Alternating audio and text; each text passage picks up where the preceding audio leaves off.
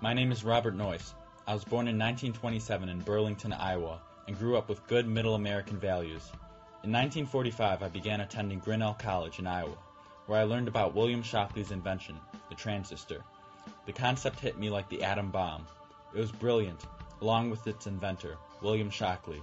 I went on to study at MIT, and by the time I graduated in 1953, I was an expert in transistors. So when Shockley called me, asking me to join his new company, I was dumbfounded. It was like talking to God. But the idea and practicality of working with him were two different things. In 1957, I left, along with 7 other coworkers, a revolutionary concept at the time, and founded Fairchild Semiconductor in Santa Clara Valley. It was a vacant valley in the middle of nowhere, but our business flourished there. With each new idea, 2 or 3 new companies would be created. Eventually, Santa Clara Valley was filled with high-tech companies and was called Silicon Valley.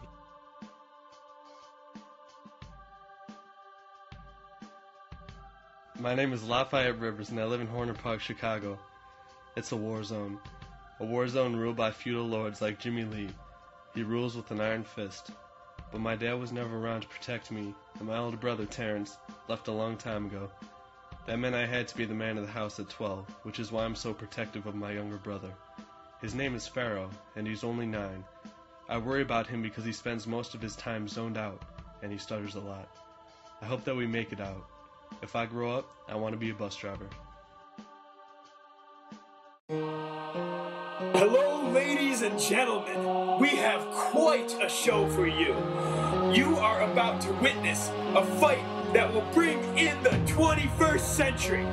Now let me introduce you to the contestants. In this corner, we have a man who is as smart as he is smooth. Ladies and gentlemen, the mayor of Silicon Valley, Robert Noyce. And in this corner, you know him as the child who pulled on your heartstrings. He's the son Oprah always wanted. Ladies and gentlemen, Lafeyette Rivers. Let me begin. Like I always do. I started Silicon Valley. What did you ever do? You're just another child of the lost generation. It's nowhere close to my level of education. Now I hear your neighborhood is glum and blue. It makes children like you grow up too soon. But the conditions that you live in are all on you. You could have ran away, but you stayed like glue. Maybe you've got some brains, but I'm wise beyond my years. I survived the death train without showing any fear. Let's see you stay cool in the middle of a war and not be the fool who can't fall to the floor. I am only 12 and I'm head of my home, so why would I ever leave all that I know? What is that, a joke? Do you want me to crow? Because your chances of winning are the same as you saying no. Yes, but I don't kid, yet I have hundreds of children. The mother is my company, the father is my brilliance. My whole ideology is founded on innovation. I helped put a man on the moon for this great nation. I don't expect anything from people like you. You make all the money while we get screwed. You claim to love innovation, but all I see is degradation. My rules are drug lords. What you talking about a nation? Wait, are you a red? Now, are you a fed? No. Well, then what more needs to be said? Well, I'm a technological titan who created the modern world. I don't see a modern world, only broken boys and girls. Is it really my job to pay for your life? Maybe we should switch places and that'll make things all right. Sure, I'm happy to pitch in here and there, but after a while, I'll have nothing to spare. Okay, you may be right. You shouldn't pay for my life, but that doesn't give you the right to watch me struggle in my fight. Speaking of fights, this is one you're about to lose, and like the gunshots, this will all be over soon. Oh my goodness, ladies and gentlemen, Robert Noyce has just knocked out Lafeyette Rivers.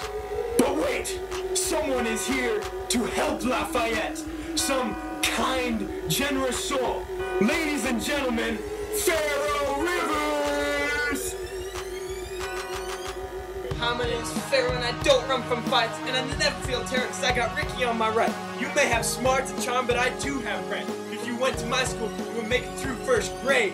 Ha! Your name is Pharaoh. What are you king of? Beavers? You just stutter so much. You should be King Ferd's house cleaner. You say you never feel terror, but I know you're scared of people on the train, so let me inform you. I'm about to ride your wave. Don't you dare talk about giving my brother pain, because I will make sure you never see the light of day. But in the meantime, I'll call you Judas, because you talked to God on the phone. Then you worked for him and left him when he needed you most. Your mama calls you Laffy. What are you, some taffy? I could buy your neighborhood, upgrade it, and make everybody happy. I never talked to God, only to men I admired. Like Jimmy Lee, he had an ego and a greed and desire. You once said money's just a way to keep score. Well, if that's true, let me put a few on the board. Why would I give my money to someone whose biggest dream is to drive the RV for all the homeless and creeps? Because if you don't, then I'll tell everybody how you ate your mayor's pig because you thought it was funny.